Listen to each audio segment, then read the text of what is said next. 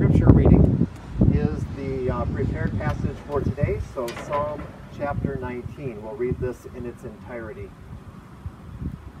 The heavens declare the glory of God, and the sky above proclaims his handiwork. Day to day pours out speech, and night to night reveals knowledge. There is no speech, nor are there words whose voice is not heard. Their voice goes out through all the earth, and their words to the end of the world. In them he has set a tent for the sun, which comes out like a bridegroom leaving his chamber, and like a strong man runs its course with joy.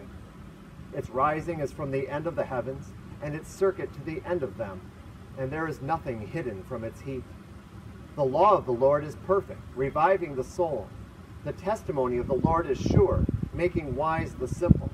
The precepts of the Lord are right, rejoicing the heart. The commandment of the Lord is pure, enlightening the eyes. The fear of the Lord is clean, enduring forever. The rules of the Lord are true and righteous altogether. More to be desired are they than gold, even much fine gold. Sweeter also than honey, and drippings of the honeycomb. Moreover, by them is your servant warned. In keeping them there is great reward. Who can discern his errors? Declare me innocent from hidden faults. Keep back your servant also from presumptuous sins. Let them not have dominion over me. Then I shall be blameless and innocent of great transgression. Let the words of my mouth and the meditation of my heart be acceptable in your sight, O Lord, my rock and my redeemer. This is the word of our God. Grace, mercy, and peace be to you from God our Father and our Lord and Savior, Jesus Christ. Amen. So rather fitting on this day that we talk about a passage here that talks about the sun, and the psalmist observes the sun going from sunrise to sunset, essentially, finding its circuit across the sky. And, well, the sun is kind of hard to see today, but that's okay. We rejoice in its warmth all the same.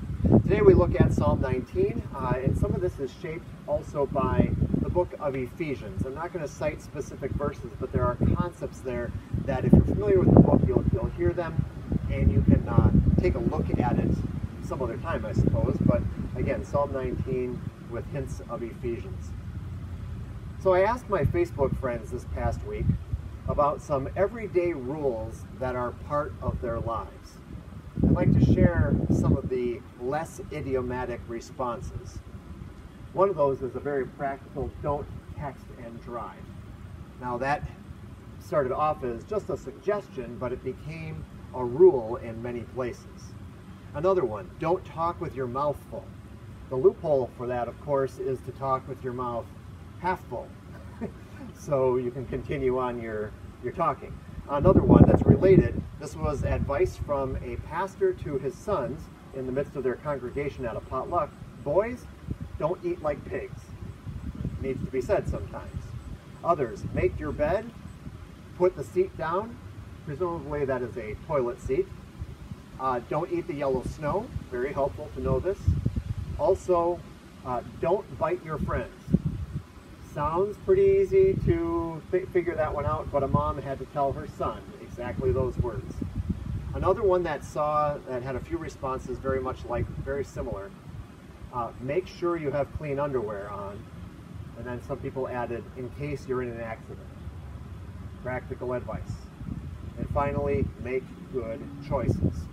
Some of these are rules that come into our everyday lives. And I'm sure that you've got other practical rules that you were taught or that you abide by very regularly. You grew up with certain rules. And some families had more rules than others. And if you were part of that family as the kid, or even as the adult, then your household was considered strict. And then we put on the face, like, oh, your parents are strict, maybe even oppressive. And then there were some families with fewer rules that were considered lazy or uncaring, and it was kind of hard to find that mix in between the two we might call extremes. But regardless of how your home was, or perhaps still is, when you went to school, played sports or started driving, you encountered other sorts of rules to guide or restrict you in your day-to-day life. Maybe you encountered math, for example. So I ask you, what is 3 plus 2?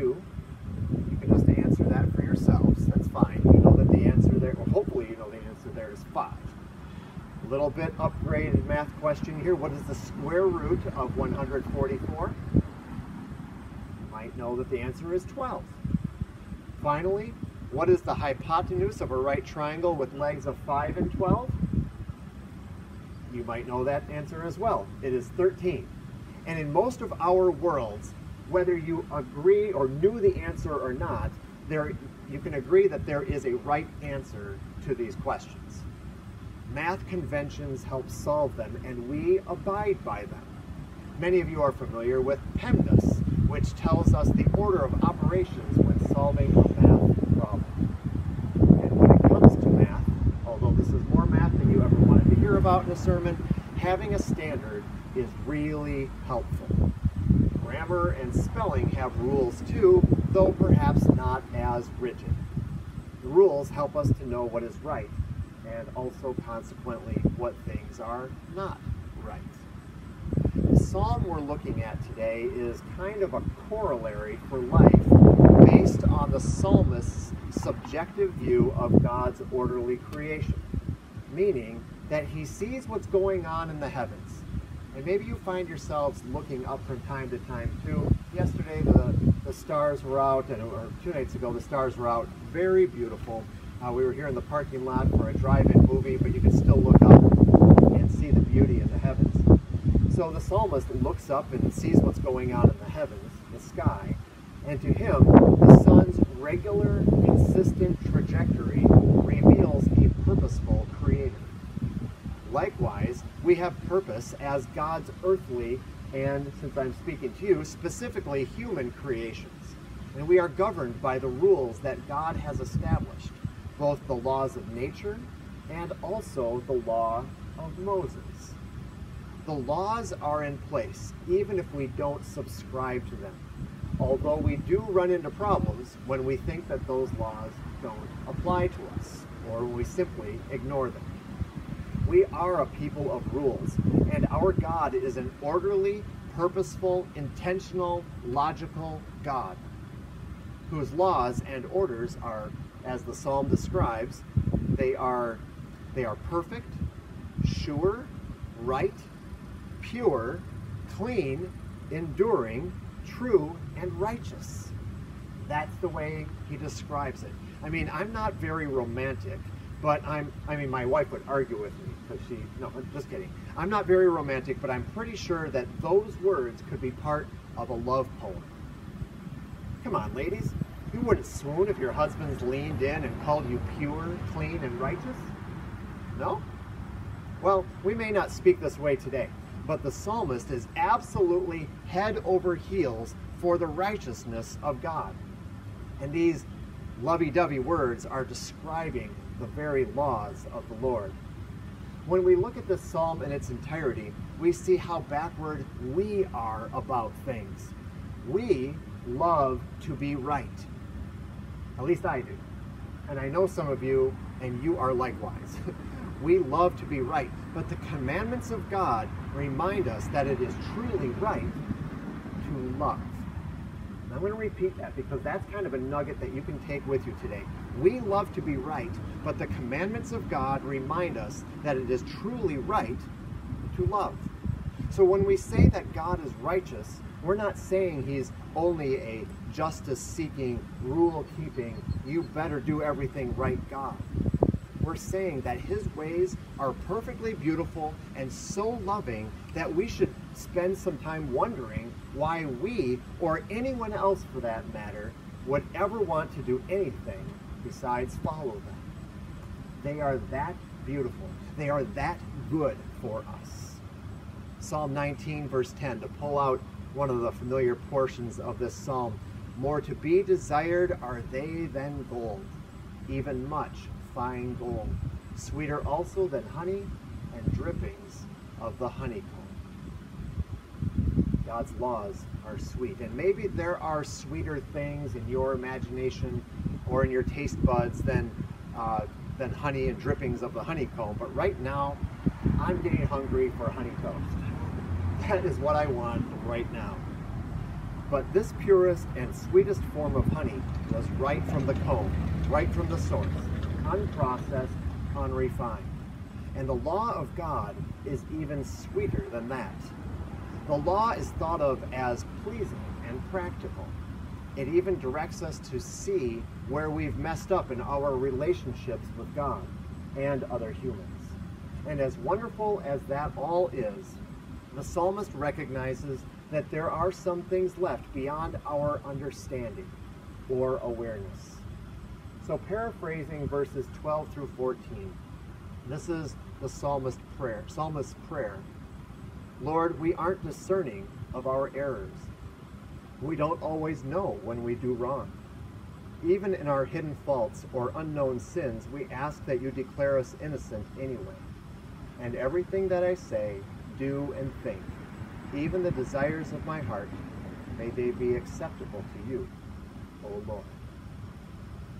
Just as the psalmist obviously consulted his thesaurus for verses 7 through 9 and there's the sun, and all the laws, rules, and commandments of the Lord, he does it again in verses 12 and 13 with errors, faults, presumptuous, otherwise known as arrogant sins, and great transgression. And in case we think we can call them by a different name to get out of it or plead ignorance, he throws the book at us. He gives us all these different names for it, for our sin. We cannot plead ignorance. We cannot just call it something else to get out of it. We still are guilty. Except that these are God's laws, and we live in God's courtroom. Now, God will not tell you to not follow the laws. He won't tell you that they don't apply. And it's not because he's just kind of on the sly and turning a blind eye. He can pardon if he wishes to do so. And he very much wishes to do so. A righteous God doesn't just do away with laws. A righteous God doesn't brush away consequence. But a righteous God, especially a righteous and loving God, puts a system in place that doesn't end with wiping out everyone who is or has ever been wrong. God's system ends up declaring people right or righteous like he is, because the system doesn't just end with the law and the punishment for wrongdoers. In faith, we cry out to God for mercy, even in the midst of our wrong. We cry out to mercy, and by grace we are saved.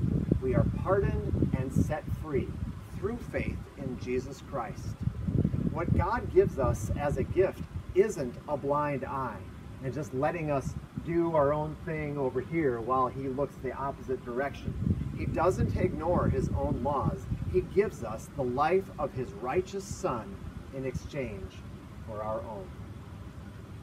One thing that we enjoy in English, or that we can enjoy in English at least, that doesn't exist in Hebrew in this particular text is the wordplay with the word son, S-O-N, and the son, S-U-N. In English, we look up to see the S-U-N. We follow the plan set out for it, much like the psalmist did, from rising to setting. And it's compared to a bridegroom leaving his chamber, and there is nothing hidden from its sunness, the characteristic that it is, so its heat and its light. We also look to and worship the S-O-N of God, who was obedient to the plan set for him as well, from his birth to death on the cross, and to his going to prepare a place for us. He is a bridegroom preparing a home for his bride, his people, the church. And there is nothing hidden from his righteous love. May we today enjoy God's creation, as the psalmist did. We enjoy our Father's world and everything in it, and through it see that God continues to care for his creation by his righteous laws. May we also enjoy God's incarnation the Word made flesh, and all that he came to do. And through it, see that God continues to love. And finally, may we rejoice in the sweetness of the Spirit, through whom the mysterious righteousness of God is revealed. In the name and the Spirit of Jesus. Amen.